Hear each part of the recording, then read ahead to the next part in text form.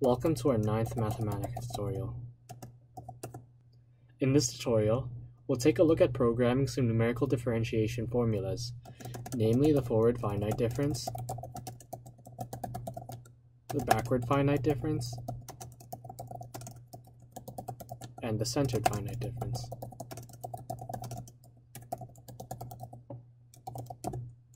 Our goal for this tutorial will be to take the derivative of the Runge function with a step size of 0.1. We can use the table function to create our data points, so we'll set that to g and create a table with the x value and the value of our Runge function, which is 1 over 1 plus 25x squared. And we want x from -1 to 1 with a step size of 0.1. And let's display that in matrix form so we can take a look at our data points. And let's plot the derivative as well. So d of 1 over 1 plus 25x squared. Don't forget to put a round bracket around the denominator with respect to x. And because we're using the derivative function, we need to evaluate x at another variable, let's say I. And now let's take I from -1 to 1 and shift enter. And here are our data points. And here is our desired derivative. The first method we'll take a look at is the forward finite difference.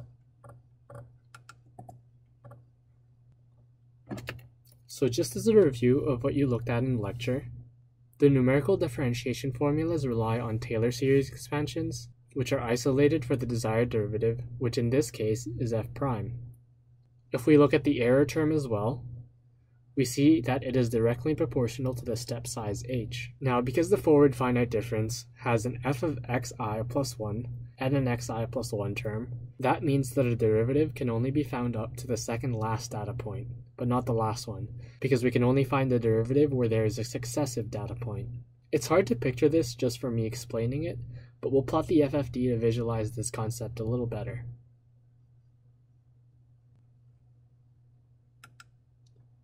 Programming the function is very straightforward. We essentially just need to use the formula up here. So we'll name this function FFD, and we need to input our set of data points. We'll need to get the length of our data points so that we can make another vector after. And we'll be storing our values in a vector, so we'll use the table function in order to define the vector beforehand. So set xp to a table of zeros just as a placeholder.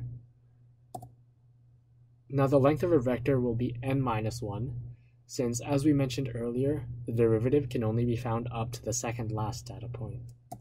So I will go from 1 to n-1. Then we'll use a do loop to take the derivatives and store it inside of xp. The derivative can be obtained from the formula in the online notes.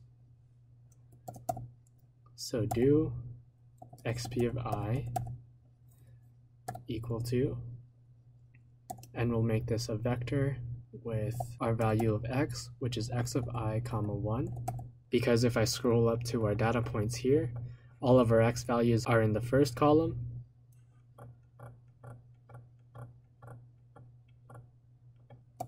and all of our f of x's will come from column 2. So x of I plus 1 comma 2 minus x of I comma 2 divided by x of I plus 1 comma 1 minus x of I comma 1.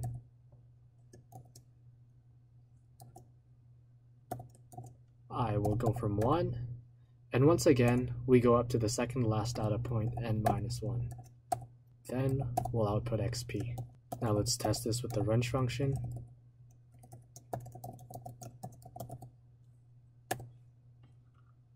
And we'll plot it as well, so we can see our result against the true derivative.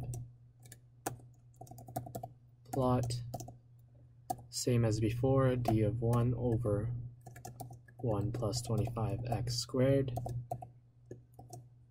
with respect to x, where x is evaluated at I, and I goes from -1 to 1. And then we'll use the epilogue function, grabbing the points from the FFD of g. Now shift enter. Here are our derivatives. And here is a graph of our data points against the true derivative. As we can see, the forward finite difference approximation is slightly shifted backward compared to the actual derivative, since the derivative at each point is dependent on the next data point. This blue line represents our actual derivative, and these black data points represent our approximations. And as we can see here, we're able to take our derivative all the way up to the second last data point, but not the last one. We can do higher order derivatives using the following formulas.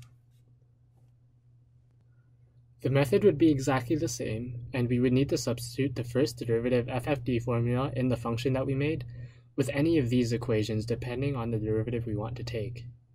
Notice that higher order derivatives require more data points as well.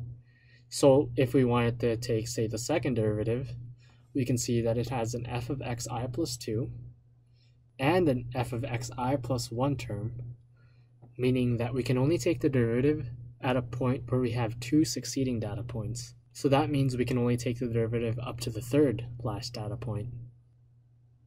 For now, we'll take a look at the backward finite difference method. Now, the main difference between the forward finite difference and the backward finite difference is that the backward finite difference has an f of xi minus 1 term. So that means we can only take the derivative where we have a previous data point. So we have to start from the second data point and go all the way up to the last data point. We can tell from the formula that the accuracy will be roughly the same as the FFD because the error term is also directly proportional to the step size. To save some time, we'll just copy and paste the formula from before and make a few changes. So let's call this one the BFD. We still need the length of x, and the length of our table is still the same, but this time we'll need to modify the formula in order to match the formula for the backward finite difference. The backward finite difference requires us to start from I equals 2 and then go all the way up to n. So that means xp will need to have an index of I minus 1. So now to change this formula in order to match the formula above, this will be x of I minus 1 minus f of xi divided by x of I minus 1 minus x of I. Now we'll get the BFD of g in matrix form and take our points from the BFD of g. Shift enter. Here are our data points. And we can see that this time the black data points are shifted slightly to the right of the true derivative, which is shown in blue, since the derivative is dependent on the previous data points. And we also see that we're not able to find the derivative of the first data point, but rather we started at the second data point. And the accuracy is roughly the same as the forward finite difference. Now let's take a look at the centered finite difference. Let's copy and paste once again so that we can make the necessary changes. We know that the centered finite difference will be more accurate for step sizes less than 1 when compared to both the FFD and BFD, because now the error term is directly proportional to the square of the step size. And the centered finite difference is basically the average of the forward finite difference and backward finite difference. So we'll change this to CFD. Now, since CFD requires a previous and successive data point, the derivative can't be calculated at either the first or last data point. So because of that, the size of our vector will be n minus 2. Now I will go from 2 to n minus 1, and that means we have to set xp to have an index of I minus 1 as well. And then just modifying this formula, I plus 1 comma 2 minus f of xi minus 1 divided by 2 of the step size.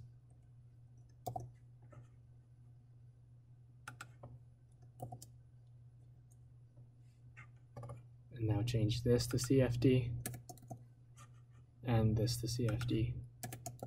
Shift enter. We see our data points.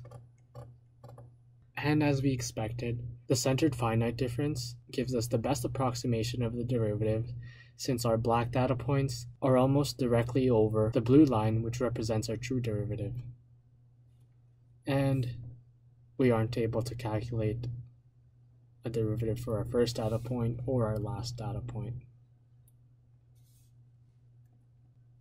Now, as we mentioned earlier, we have higher order derivatives for the basic formulas and high accuracy formulas for all three methods as well.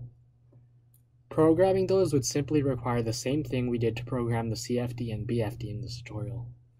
We would need to determine the size that the vector xp needs to be and fix our indexes and the increments of the do loop depending on the formula.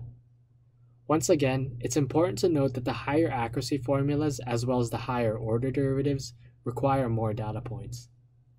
Accuracy can be improved by using high accuracy formulas or just simply decreasing the step size h.